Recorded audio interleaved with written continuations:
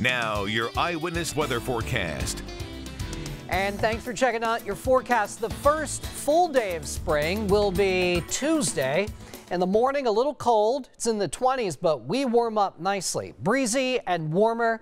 By lunchtime, it's near 50, and we're in the upper 50s, if not near 60 during the afternoon. Lots of sun, no rain in the forecast on Tuesday.